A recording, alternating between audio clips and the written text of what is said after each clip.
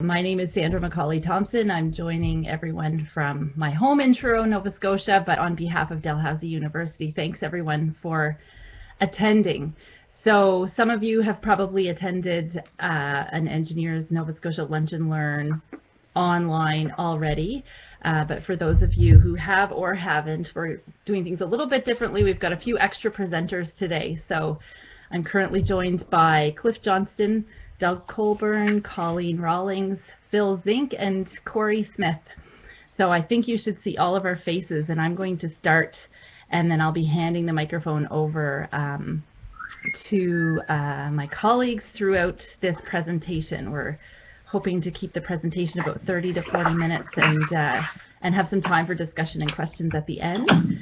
The other thing I wanted to mention is that if anyone does have questions as we go, please type them into the question and answer box over on what is my left side of the screen, and hopefully yours as well. Colleen is going to keep an eye out for questions, and I'll interrupt myself a couple of times throughout the session just to see if we've got questions. All right, so thanks Colleen, and thank you to Beth for doing all this coordinating and getting us up and running. We kind of pushed the boundaries of a typical lunch and learn online by asking to have so many presenters, and she's been fabulous about helping us get set up. So without further ado, I've got to do a little clickaroo here on my navigation pane, and I think I can start. So our lunch and learn is titled Educating Engineers of the Future, and you probably have realized by now that all of us work at Dalhousie with mostly the senior engineering students who are going to be graduating each year. And so we're excited to tell you about the latest and greatest from the Faculty of Engineering at Dal. I've got a short agenda here. We're going to talk about context first and hear from Clif about the design chair that he holds at Dal Engineering. A little bit of details about the capstone program and the Engineers in Residence program, of which we are a part. And then what we also really want to talk about is our projects and why it's a great idea for all of potential industry partners to consider sponsoring capstone projects this year and in the future. But we've got quite a few example projects that we also want to share that we think you'll find interesting to hear about as examples. So I'm going to hand things over to Clif, who's going to give us a little bit of context about his role. Clif is a professor in the Department of Mechanical Engineering and also holds the NSERC Chair in Design Engineering. So I'll let him talk a little bit more about what that role means and looks like, and how he's pushed design forward over the last period of time at Dal. Okay, Clif.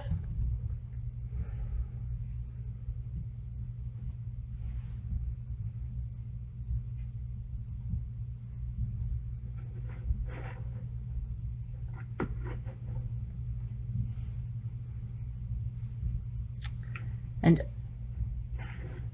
I'm not hearing from Clif, but I did just get a text from him that his computer just died. So sometimes Clif likes to play jokes on me like this. It might not be a joke. But in this new virtual world, we're all flexible and ready for the challenges that each of these things present. So I'm going to just text him back and take 5 seconds to do that, to say, don't worry, we'll cover for you until you're back.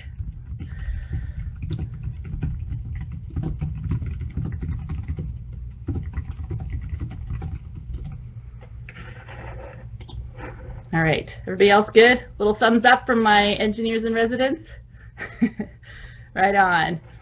So hopefully Clif can come back and join us, but now I get to talk about him instead. The context for the design chair, and I'll do this quickly, and then we can come backwards to let Clif talk about it a little bit more. But Clif's role is really to, the main goal of the design chair is to look at undergraduate education, in particular in engineering, and how we can insert even more design into that curriculum. So my screen's now doing funny things, and I'm only seeing my slides and nothing else. Oh, there we are, back again. So hopefully everyone can see these slides. We're going to come back to this when Clif joins us, and he can talk a little bit more about the work that he's done. I'll just talk now about the capstone program, which I know you're all excited to hear about. So in the context of engineering education and the broader design continuum that Clif will tell us about, the capstone program is the culmination of students' engineering education. So many of you have probably heard about it before. It's the program where students work in teams, and we partner them with industry problems, so that students have an opportunity to work on a real-world problem that comes from industry. Usually they're in teams of 4. They usually have a faculty advisor assigned to each project, and the projects usually last a full 8 months. So the final year that engineering students are in their diploma programs, or their Bachelor of Engineering programs, I should specify, they're working on their capstone programs and projects. So we're going to talk quite a bit more. I'm going to just move on about some of the details of what those projects look like and how that match with industry looks.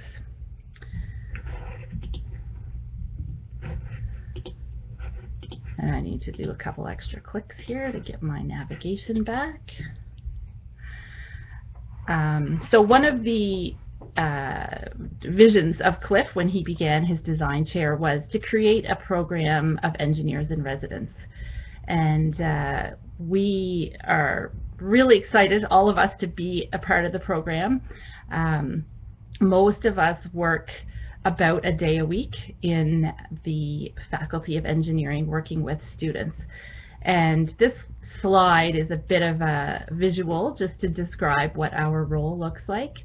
So there's 2 main parts that I think about. The piece on the left, the gray box on the left, is all about mentoring and coaching students, which we engineers in residence do particularly through the capstone program. So it's mainly senior engineering students that we interact with. The other role for the engineers in residence is to develop and foster relationships with industry. So we look inward to the faculty to work with students, and then we look outward from the faculty to industry, and we see ourselves as kind of a bridging force to connect industry with the university. So my slides are going wonky on me again too. We're just rolling with this. Everybody else can see my slides okay? Yeah. Hi Clif, you're back. I am back. So exactly at the moment you said my name, my computer restarted. I have a lot of power that not everybody knows about. So Clif, I improvised a little bit. I improvised a little bit. Appreciate that. And talked about the engineers in residence, but I'm going to just flip back now and we're sort of go in reverse for this part to just talk about the design chair and what that context is. I've just briefly outlined the engineers in residence, so you can add a bit if you would like to. And then the next thing on our agenda is to introduce each engineer in residence who's going to tell us about a capstone project from their discipline. So we're right on track. It's all good. Over to you, Clif. Perfect. All right, thanks. Sorry. So the NSERC Chairs in Design Engineering are a program that has been around for about 20 years now. I'm in the ninth or so year of my chair. They're generally 10 years, and they were aimed at improving the design capabilities of our graduating engineering students. And right now there's 10 or 12 across Canada. There's been as many as 16, and there's probably been 35 over the 20 years. But basically our aim is to improve design capability of our graduating engineering students, and each chair is different. And each chair has a different focus and flavor. So this is a slide that sort of gives a bit of the background on the chair that I hold and what we've been working on. And really it runs from, sort of P to 12 outreach all the way to working with industry and public sector and community groups. We've done some, minimal work with P to 12 or P to 10, where we are trying to do some mobile maker work. We actually have gotten some funding to do a build bus that we're going to take out to schools to sort of show them about making and that side of engineering. We've run a program called Explore for young women who are interested in engineering in grade 11 or 12 who think it might be for them but aren't sure. And so then they're able to come and spend 2 weeks with us, basically do our first year design course and sort of get a better sense of what engineering is about. And then, if they were to come into engineering at Dal, they actually get credit for that first year class. So they have a little less of a load in that first term. We then focus really on our Bachelor of Engineering program, which is really the main focus of the chair, and trying to get what we call a design continuum. Other groups call it a design spine, but where we basically want a significant design experience for our students almost in every semester, but certainly in every year running from first to fourth year. And so over the last number of years, we've worked on our first year design class, which we've taken from being more CAD heavy to more design focused. And so now students come in and get a really good design experience in first year. Then in second year, we have a second year design course, which we started early in the chair. So now students, before they would have first year and nothing till fourth year, now they have a second year design course, which is again a significant hands-on design experience for all programs in engineering. Design 3, actually we have 2 programs now with a third year design course. Industrial and electrical engineering have a design course in third year. Now we're working and we'll continue to work with other departments to try and to get design courses in third year. And then of course we have our capstone program that exists already, and our engineers and residents are obviously a big part of that. So you can see the little EIR bubble that plugs into fourth year. We also have proposed an interdisciplinary design stream, which would be another design capstone course that would be interdisciplinary and students from any program could take.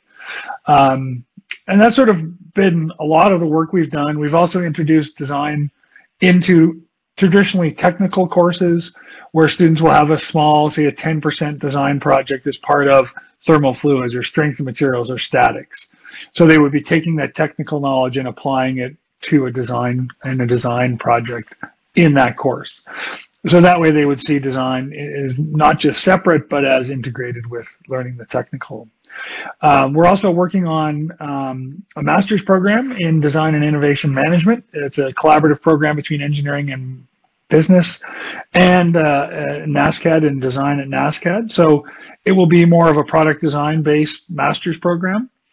And then we're also doing a lot of work with in Nova Scotia, in the Maritimes, Atlantic Canada, around working with industry, our public sector, and community. And so you can also see at the bottom then as part of all of these bits and pieces, we connect with lots of different groups: Department of Education, our Women in Science and Engineering, Advanced Ed, associated universities, the sort of the entrepreneurial community in Nova Scotia. And we have a sandbox that is also sort of connected in there. And you see at the top, we also have the Amera Idea Hub, which is our new incubator for product-based companies that connects into a lot of this through outreach, but also through projects. We've done a number of capstone projects for startup companies that are housed in our Amera Idea Hub. So the idea was to just build this pipeline of design and building design expertise in our students across, this whole continuum, and we've been pretty successful, I think.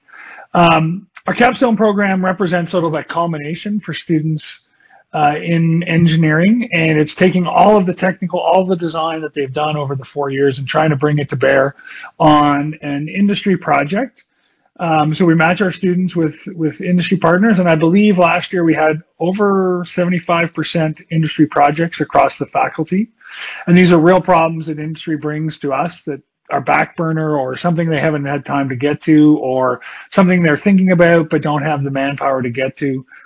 And so our students work on it. Typically teams of 4 are assigned to each project. A faculty advisor works with those teams, and they start in September and run to April. And then we have our engineers in residence, which is a big part of the chair that I've held. And really, it wasn't a new idea. Other people have been doing this for a number of years. I'll just mention the three big things for me. Was really to support our capstone program and promotion of engineering. It was mentoring, and it was fostering relationships with industry. So our engineers in residence are all people who have industry experience. They're not academics, they're boots on the ground engineers doing the work, and they bring that perspective to our students and to our faculty for that matter. So really they're working with our students in helping to mentor them, our faculty to, connect us to reality sometimes, and then with industry and the community to bring that to, sort of use their connections to help connect us and our students to those projects. And they also do a number of other things. Those are the core things. And one of the things they've done is, over the last number of years, is created our Dalhousie Engineering Capstone Conference, which we have thousands of people at, and it's a huge celebration of the work our students have done. It's almost like the graduation from design.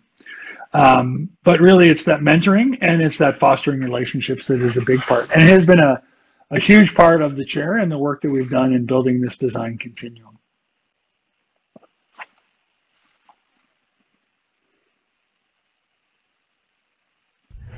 So I'm going to unmute myself. Thank you, Clif. What we'd like to do now is introduce each of our engineers in residence. And when we do that, we've found a bunch of posters that will give examples from every discipline. We're going to start with Doug, who will just take 2 or 3 minutes to share with you a capstone project from that discipline. So Doug Colburne is our chemical engineering engineer in residence, and I'll hand it over to you, Doug. Okay, thanks, Sandra. Can you make that full screen, or do I need to make that full screen? I think I can here. So.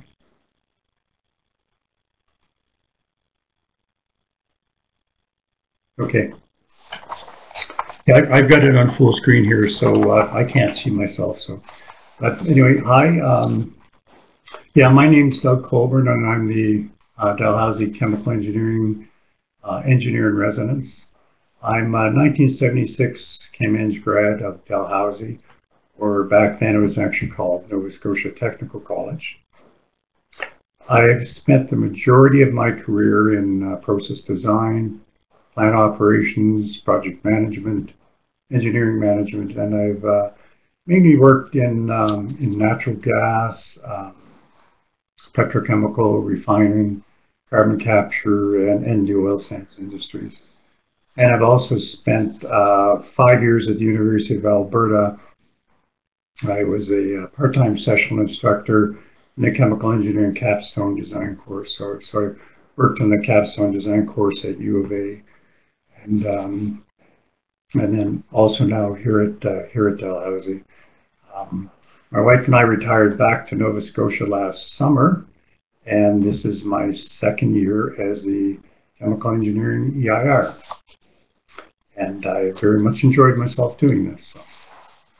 So what I'm going to do, can folks see the poster for full screen? You might want to go to full screen if you want to look at some of the details of it. But I'm just going to very quickly go through, spend a few minutes going through what was a typical chemical engineering project from last year. And you can see on your screens, hopefully, that this project was a design of a cruise ship bilge water treatment facility. And as Clif mentioned earlier, we typically have 4-member teams, and this was a 4-member team. Last year we had 16 teams or 16 projects in the chemical engineering faculty, and it looks like this year we're probably going to have exactly the same number, 16 teams. So yes, we are still looking for projects. So I'm not going to go through a whole lot of detail. I'm just really going to give you an overview, and hopefully this graphic can help you see it a little bit better. One of the first things the group had to do with this project was determine what the design basis was.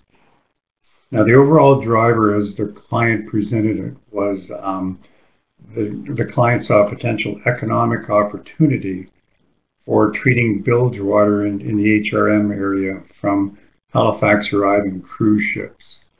Now, I'm not sure if you can really see, but there's a little map of Nova Scotia there, and currently bilge water from any arriving cruise ship in Halifax does have to be offloaded and treated, and currently the treatment facility that's being used is in Cape Breton.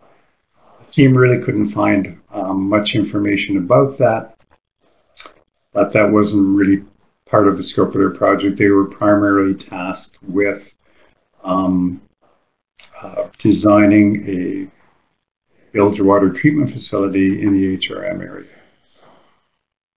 So the first step was determining the design basis. So they had to look into the history of cruise ship arrivals in Halifax, and you can see the little bar graph there showing the various cruise ship arrivals over various numbers of years. What the team didn't have was a quantity of bilge water and what the constituents of the bilge water were or are. And so they had to do quite a bit of research into that, and they came up with their design basis. They consulted quite a few references, and their design basis ended up being treatment of 27 million liters per year of bilge water. And you can see that depending on if your eyes are good under the design basis. So that was step one. They had to figure out, okay, what capacity do we need to treat? And that was at 27 million liters per year. And the next step was, okay, what's over what period of time? And they selected 6 months because that's a typical cruise ship season, which ended up being a treatment plant of about 163.5 cubic meters per day. The next step they had to do in the definition of the design basis definition was, what are the contaminants in the bilge water and how clean do we need to get it? And again, they had to do a lot of research because that information was not readily available. And this isn't unusual for a project where the students have to do a lot of research. So what the team ended up with, and a little hard to see, but in table 1 in the bottom left there, they determined that the key parameters of interest were total oil and grease, biochemical oxygen demand, TSS, and then metals, copper, nickel, and zinc. And they established their influent properties, what they had coming into the treatment process, and then they also had to determine, okay, what are our target values for the effluent from the treatment. And that required research too, because not a lot of that information was readily available. So they had to spend a bit of time determining that. So setting the design basis was, for this particular project, was a big part of the work. And for a lot of these projects, it's finding out what you need to do first is one of the keys.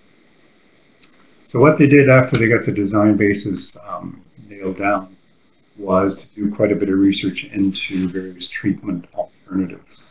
And I'm not going to go into the details on that, but you can see the little diagram there. That's the final treatment process that the team ended up with. And it's basically 5 treatment steps. It goes through filtration, gravity separation, solved air flotation, tertiary treatment with ultrafiltration, and then also the final step was disinfection with ultraviolet. And so from all the research and work that they did, this was the flow sheet that they came up with, and more than met all their criteria. There was one associated process involved with this, and And if you're looking at it in full screen, you might see it, but there's also there's sludge produced in this process, or sludge separated. And this process included sludge dewater to basically concentrate the sludge. So from the net outputs from this process, it's a light oil that's skimmed off. It's a sludge product that requires to be disposed of, and then a fully treated outfall that would go back into the harbor. So that this was after quite a bit of work, this was their final process selection. So what they did after they came up with the process design or process selection, they did a complete economic analysis. So that included capital cost estimate, operating cost estimate, revenue estimate, and then from that they did a complete discount, DCF, discounted cash flow analysis, and then economic sensitivity analysis. So out of all that, they came up with, from this preliminary design, a rate of return on investment of 22%. So that information passed back on to the client for consideration. That's great, Doug. Thank you very much. Mentioned. Sorry, Doug. We're losing your microphone. I think your volume is going down, and I think for the sake of time, we'll move on and we can come back for questions afterwards as well.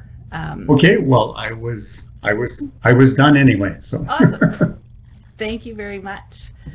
So I'm continuing to learn as we go about navigating my own screen here. So thanks everyone for continuing to be patient. Colleen's going to go next. Colleen Rawlings is from Civil Engineering, and here is her project. Now I'm thinking maybe, Colleen, if we go full. Good afternoon, everyone.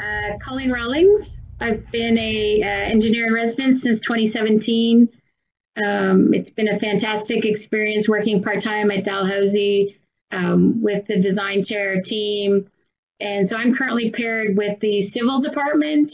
I'm a civil engineer, structural by training, from Western University. Don't hold that against me. So I spent 22 years in the natural gas business, mostly in Nova Scotia on the pipeline construction. And I recently started my own project management company in Nova Scotia. So I've been working on several projects at the IWK and for other clients. So I really enjoy the part-time at Dal, partnering with my own entrepreneurial pursuits.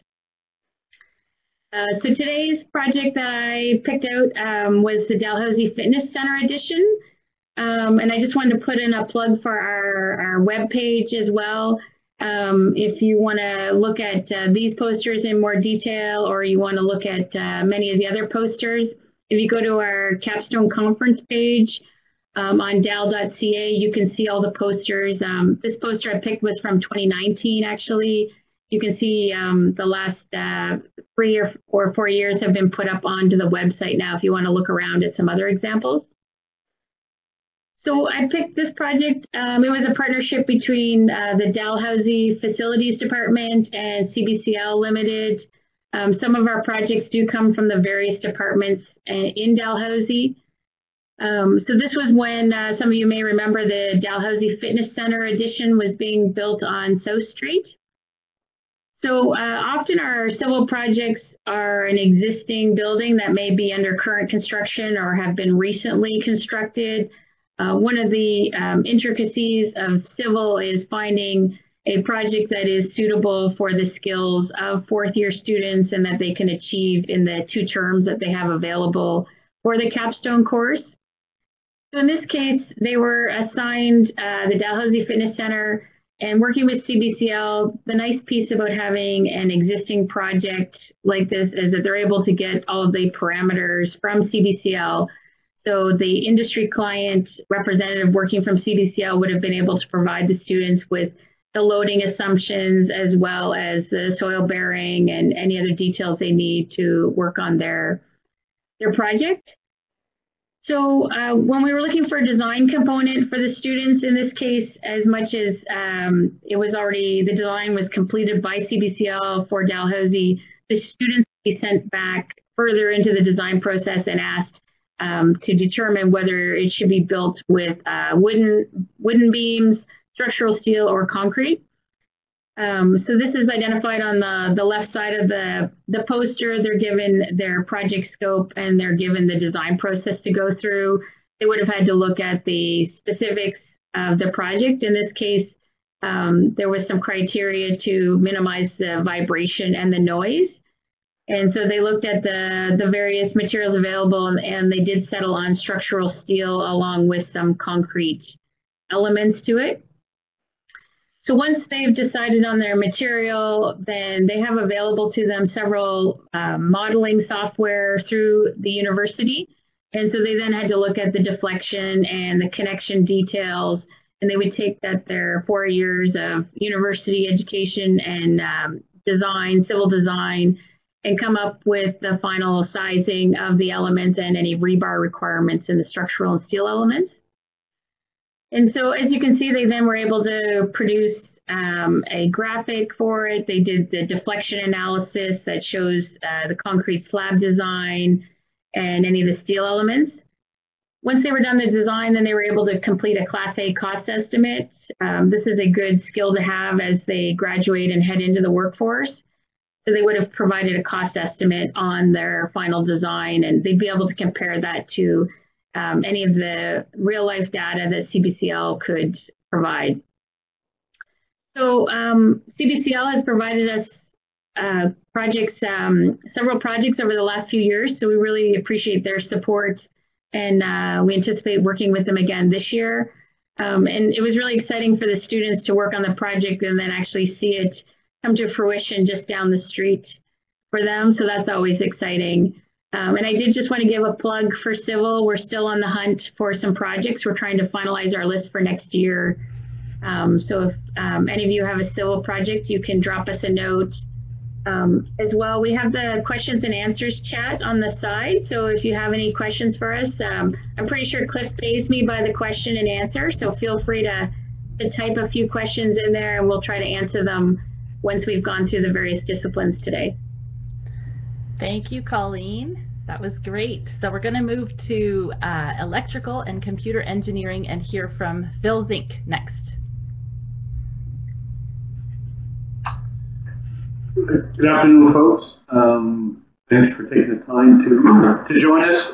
Briefly, my name is Phil.zinck, graduated from Tech University of Nova Scotia in 1987, predecessor to the Technical College where Doug attended. In electrical, I worked in Nova Scotia my prior career. So far, working with local consulting, currently working with the utility, and I had the pleasure of working with Dalhousie Engineering Department in lecturing and doing some student mentoring prior to becoming an engineer in residence.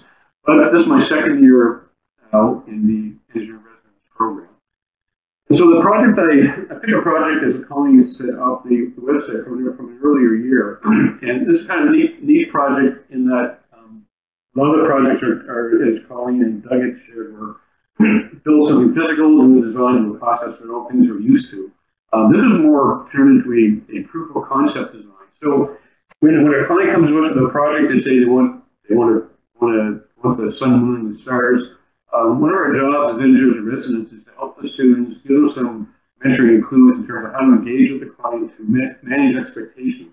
So these are 2-semester courses with other workloads, so they don't have all full-time efforts to put to these projects. So this project it came out of the development field where in rural areas and other countries installing solar energy and battery storage and trying to come up with a means of capturing and retaining data that comes from these projects. As projects go and engineers come and go in these projects, sometimes information gets lost. So the concept of this project was to build a bit of a battery monitor using the Internet of Things. Basically, come up with an app with some interfaces that you can monitor the system, the condition of the batteries from a handheld device. So it required incorporating some local storage, so they could develop a microprocessor design with an SD card that would be local to the facility that would capture data, and also had a link to a cloud-based server to capture the same data. Incorporated a number of different technologies in terms of how to capture the data. It was tested, I'll say synthetically, it was tested, and you can see on the screen there, they come up with some app pages and some proof of concept results, which proved to be very promising. So future steps that come out of these types of projects include using different types of batteries, better synchronization of local data. But they were able to achieve their project. So the lead part, I guess what I want to highlight here, this is a very neat and novel project. It's an example of the diverse nature of some of the projects we get from our industry. But it also gives an example of how the engineering residents, how the students learn project management skills and client management skills to help manage expectations and come up with a design or project or a scope that is achievable. And in this case here, they are able to achieve the final scope that was agreed on with the client. I can't comment where this went from here. This is a couple of years old. But just a good example of how they manage their time and come up with projects that fit their schedule and deliver a project that's of value to the client and a great learning experience for the students as well. That's it, Sandra. Awesome. Thank you very much, Phil. So next we're going to move to mechanical engineering, and Corey Smith is going to share his project with us from mechanical. Hi everyone, thanks for joining the Lunch and Learn today. I'm Corey Smith, mechanical engineering graduate of Dalhousie, or Tons, from '88. I've had a career in mining and smelting and ship repair and fabrication and machining, and 16 years ago I started my own consulting business, and so I do machine design and some precision measuring like laser alignments. I've been with the engineers in Nova Scotia Dalhousie for, this will be my 3rd year, and I quite enjoy it. It's fun to spend time with the students and share my experience and hopefully help them out. So Sandra's got the poster that I chose for a project from 2019, and it's from Fairchild, which is a local manufacturer of children's outdoor clothing. And she has, the entrepreneur who started Fairchild, has a cradle-to-cradle design philosophy, and that the clothes are made from recycled material, and when the kids outgrow them, although the design part of it is that they last the kids a long time as they grow, but when they're done with the clothing, they can return it to Fairchild, and Fairchild will repurpose it, the clothing. So one of the first things they need to do is remove the brass snaps from the clothing, and so she was doing it manually. I'm not sure all the details, but it was a very manual process. So she approached the capstone, or Dalhousie, with the capstone project to get the mechanical engineers to make it more efficient, to get rid of the brass snaps in the clothing. So the team of 4 took this on, and you can see they defined the design requirements in the top right, and the process is detailed there, one of the squares on the left, and the design features of the machine itself, and that of course safety is a big concern. They have a guard to keep people's fingers out, they have an emergency stop button, and the image is there in the center. There's the brass snap. Who knew brass snaps had 4 pieces? Below that is the die or the punch that they chose, which they chose one that's easily purchased off the shelf from an iron worker, and there's an article of clothing there shown at the top right, and the bottom shows the machine itself. It's a tabletop machine, and that, I believe, is a 3D rendering of the machine, but the machine actually looks very much like that.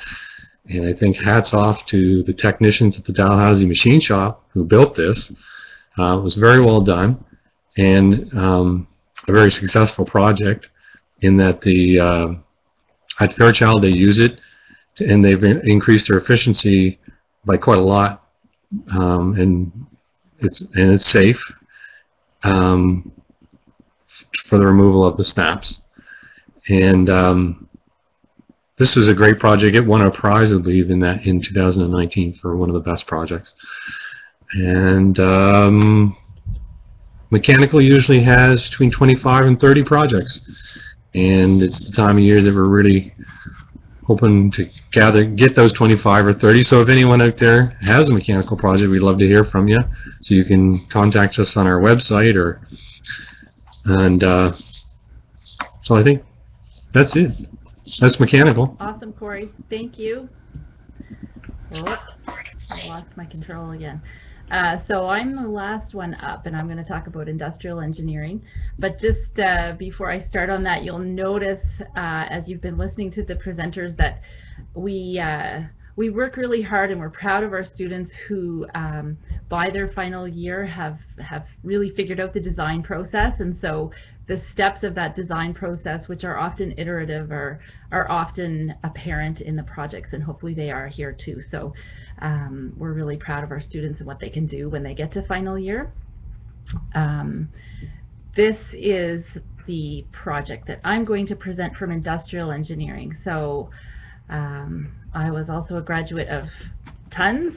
I actually graduated in mechanical engineering, and later did a master's degree in industrial engineering because my work had involved manufacturing and operations quite closely. So I've got a little bit of a diverse background, but I'm enjoying representing industrial engineering now. And I usually start by letting people know that industrial engineering is not always well defined and well understood, but industrial engineers look at all kinds of problems that have to do with making things more efficient or better. So improvements to scheduling, routing, other logistics challenges, optimization problems, and often inventory and database design as well. This is a really neat project that was done a couple of years ago. The class is graduating in 2018. The team was working with HRM, who every year, as you're probably aware, repaint the lines on all the roads in HRM, the white lines and the yellow lines. And for years they had a really skilled operator who planned out the summer work and decided what lines would be painted when. This team was challenged with the task of replacing that operator who was due to retire by looking at the area that needed to be painted and developing a tool that could optimize for cost and time the operations for doing that repainting. So in the fashion of everything else, the students really spent some time on problem background, on defining the problem, and they were able to gather some good data from HRM and from ArcGIS for addresses and road information and travel distances. And this is a nice poster because there's a nice visual here that you can see what they did after a lot of data analysis and cleaning and modeling is created a new set of routes. So each color is one day's worth or one shift's worth of repainting operation. They considered a lot of things, but mostly considered distance traveled, the amount of travel time when the truck would be painting versus not painting. Obviously not painting is wasted travel time. And they were even able to work in break time. And kind of a fun sidebar note out of this project is that as the teams were developing their solution, they decided to consider all the locations of Tim Hortons throughout HRM. And they were able to include that as a factor in their model so that many of these shifts were designed with a break such that the team or the truck team would be near a Tim Hortons for their break. So the end result of the project was that they were able to reduce the number of shifts by 25%. So on average, previous summers had taken 40 shifts of painting workers to complete this, and they were able to create a schedule that used up about 30 shifts, I think. So it was a fun, very real world project that the students could relate to and understand, and they had some really nice success there with HRM. So I want to just talk about the real reason we're here, which is to persuade and convince everyone that joining our program by bringing us projects is the right next thing to do. I see we have one question from Raymond regarding the capstone program. Are the students employed by the host company, and who takes responsibility for their real-world designs as they are not yet licensed? Great question. Thank you for that. We'll talk about a few more details in a minute as well, but I can answer that question by saying that our students are all operate on these projects as students of Dalhousie, so they're very clearly student projects. They're not employed by the company, but they are engaged, and we do have a capstone agreement that covers issues of confidentiality, intellectual property, which typically we say is owned by the company, so that companies do own any IP that may be developed afterwards. And in terms of the real world designs, anything that's done, and someone else might be able to speak to this better, Colleen or someone else, in terms of designs that need a professional engineering stamp, those absolutely would have to go through either the faculty advisor or the professional engineer at the client company where they're working. I'll just pause for a moment there in case someone else from my team wants to just address that question in a little more detail.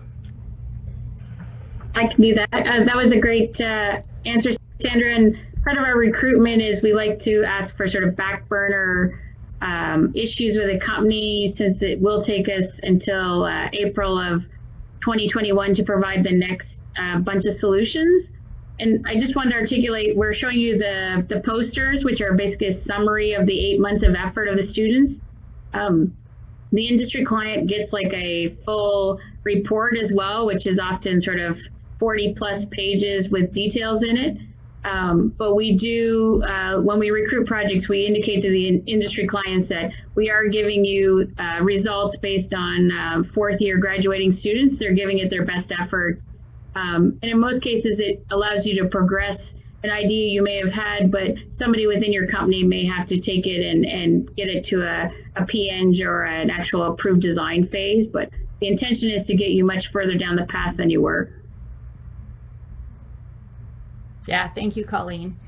So I'm looking at the clock and just realizing that we want to keep things moving along. So I'm going to quickly talk about this very important topic, which is why should industry get involved? We've discovered that there are a few really good reasons that companies should and that companies do choose to get involved. So this is in no particular order, but through a lot of conversation with companies, we've learned that this is an awesome opportunity to, number one, explore the application of new technologies with low cost and low risk. And sometimes that even means, as Colleen said, moving a design a little bit more forward or gathering more data about a problem that is still fuzzy or unclear for a company. Number two, companies get to work with creative and energetic students. Often companies see this as an opportunity to potentially find future employees who will be looking for jobs at the end of their projects, and so it's a nice screening process. There's another benefit, which is just to have that contact with Dalhousie. So drawing from faculty expertise, which comes through the students, but it's for a lot of projects, having that faculty advisor can help the students really fine-tune and also access some of the labs and facilities that are available at Dalhousie, as well as the expert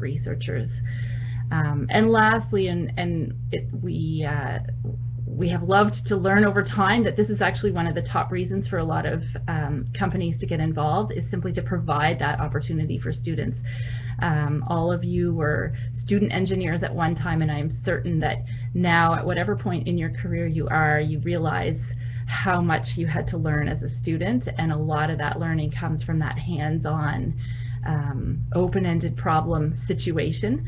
And so we have a lot of really enthusiastic engineers and other members of industry who really want to support engineering students and help give a really good experience to them. Again, typical projects are usually open-ended. We like back burner problems where if it gets to April and the project timeline is finished, it's not going to be a deal breaker for the company if the results aren't exactly what was hoped for. So important but not critical. It's important for those of you who might think about getting involved to consider that there is a little bit of time required from the client side. So some time available from you or a colleague to give time to advise students on the projects is worth thinking about ahead of a time, as well as often, especially in non-pandemic times, site visits. And then we have design review processes where stakeholders, companies, and students get together midway through the process to meet and discuss the design process. And then interim and final presentations often take place, and reports sometimes need to be reviewed. So there's a few pieces where clients do need to be prepared to be involved. But fortunately, the costs are very minimal. Usually, the costs range from $0 to about $3,000 depending on the project, and that's a little bit dependent on discipline and also just the nature of the project, whether materials are required for prototypes, software licensing, that type of thing. This is a great slide. I'm going to blow it up so you can have a quick 5-second view. We're really proud of all the project sponsors who have been involved year after year. And so this year, although we didn't get to have our annual capstone conference in person, we still created this poster just to recognize all of the project sponsors from this year. So Clif mentioned 75 to 80% of our 120 capstone projects came from industry, and this is just a quick snapshot of some of those people who were involved with us. So we thank them and any of you who may be a part of that poster. Okay, my slide's gone funky again. So I'm going to advance. A couple quick questions about COVID-19 that you may have. Dalhousie courses are going to be online this fall semester for sure, but we are still hoping to do as many industry-based projects as possible. Many of those projects will be done remotely, and so we're particularly seeking projects that can easily be done without being on site, and where companies are open to that or equipped to do remote meetings for students who are either not located here in Nova Scotia or simply to protect our students from the risk of COVID-19. We will also, and we do also have an approval process for students to visit sites if a project requires that students be present to make observations or collect data. So we're kind of open for business as much as clients want us to be.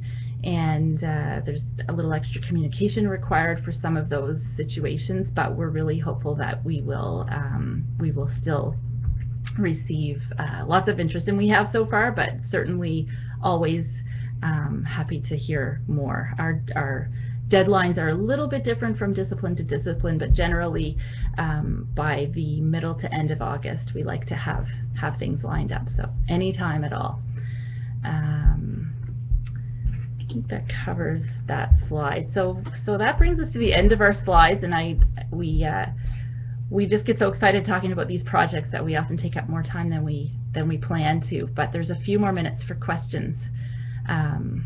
If anyone has any, please feel free to type them in the Q&A. Colleen's doing an awesome job of plugging and promoting all of our avenues for finding out more about capstone. So thank you, Colleen. There's a link in the question and answer page that you can follow, which will take you to a place where there's more information, where all of our email addresses are, and you can also view a lot of other posters if you're interested in just learning more about what a poster looks like, or sorry, a capstone project looks like. I'm going to stop. I'm going to encourage people to post questions on that page, and I'm going to just throw it out to my colleagues in case someone else would like to add some more. And we do offer, if if we've inspired most of you to have some capstone projects for this fall, we're really in the recruitment mode for the next week or so since this term's about to start. But any of us is available to have a conference call or a telephone call if it helps you sort of hash out what a design project is you have, or if you're new to the idea, then any of us is available to work with your organization on a one-on-one basis as well.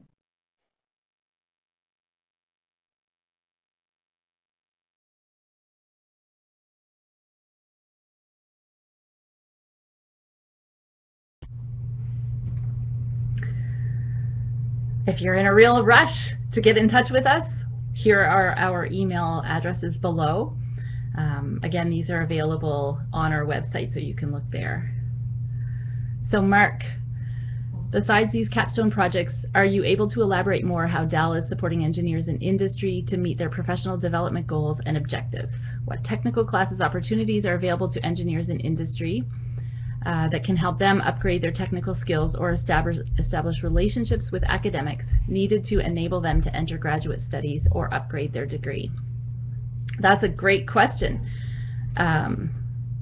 I suppose we could have a whole other session on that, couldn't we? And Clif, maybe as our academic person, I'll pass this over to you. My quick answer is that this is a little dependent on the department, but that we don't really focus on that too much. Although Idea Hub might be an opportunity for people to connect, and we're always happy to kind of on an individual basis connect people with the resources that they need. Clif, do you want to add to that? Yeah, I mean, I think there's sort of two parts there, which is professional development. I mean, there are a large number of graduate classes that are available. There's an MEng program, so you could do a course-based master's if you were interested in that. And then all those sort of the courses that you could take as part of that, you could probably try and do one or two. There probably are some courses through ContEd or continuing education at Dalhousie as well that would align with the engineering vein. In terms of connecting, relationships with academics for graduate studies and upgrading their degrees, that's a good question. I mean, I think there's a, certainly just if you have an area of interest and you had them as a professor, or if you didn't, going online, you can, I think any of us will respond to a good email that's sort of has a question about grad school or about, potentially, additional studies. There's not particularly, I can't think of anything off the top of my head in terms of opportunities where industry and academics get together for discussing that. But I do know that, Dalhousie has done a number of these, professors from engineering have done some of these lunch and learns with ENS. We have some of our own seminar series, as well as the Amera Idea Hub. The Amera Idea Hub has a seminar series that we started with this last year. We also have a lot of speakers that come in, visiting professors will come in and give presentations that, industry is invited to and welcome to attend as well. And then say contacting any one of the engineers in residence, and the Amera Idea Hub, Industry Liaison and Innovation Office at Dalhousie, the Faculty of Engineering main office. Any of those sort of contacts will be able to help direct you to the right people to talk to if you have specific questions. And you're welcome to contact me. I mean, if I can't help, I will may know someone, or may know someone who will tell me the right person to talk to. And I'm happy to do that as well.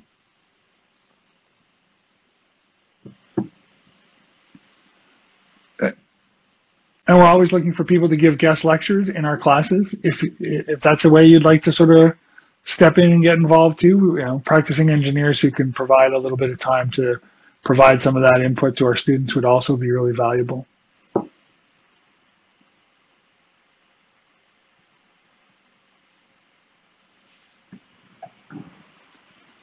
I think you're muted still, Sandra. Oh. I didn't think, am I muted now?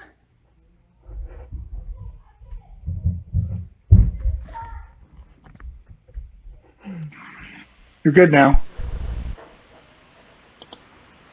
Oh, does that work now? Okay. You're good. Sometimes it can take more than one full session to get this tech stuff working. Thank you. I don't see any more questions. We're at 1:01. I'm happy to stay on for a minute or two longer in case people do have other questions. Do any of the other engineers in residence have anything they want to add?